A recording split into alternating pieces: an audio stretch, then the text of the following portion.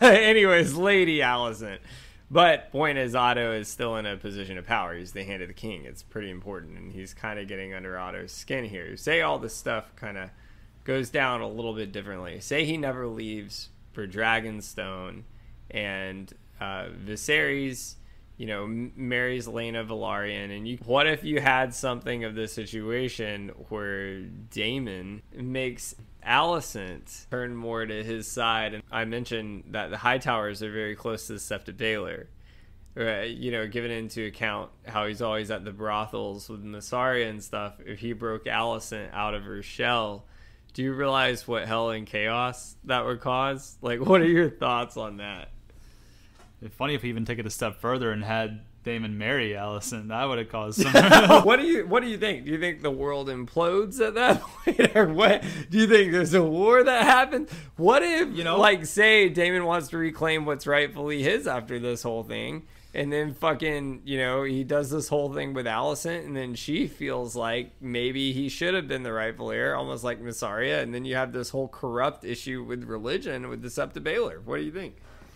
Again, I think we're throwing this rightful heir here thing too loosely, because if we're talking about, Lena married. Let's say Lena couldn't produce a male. Oh, okay. If she couldn't produce a male heir, then that's one thing. Then he's got a strong claim.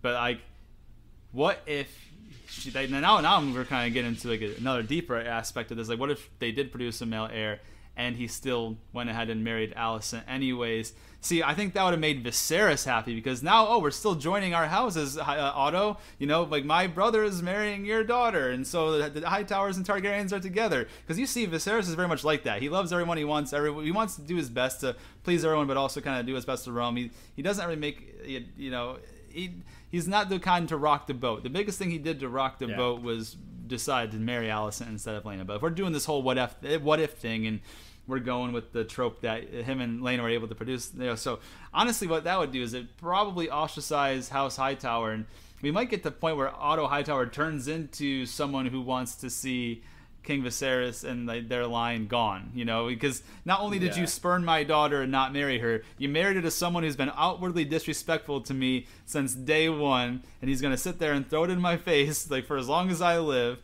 So not only did you not want to marry it, you passed it off to the second son, the guy who's a dickhead to everyone, and now they're married and they're going to have kids, and now he's got to be a part of my family. I think that really kind of goes, that kind of pisses everybody off, but or not everybody. You might have the Hightower Rebellion at that Honestly, point. Yes, that's what I'm thinking. You'd have the Hightower Rebellion at that point in time.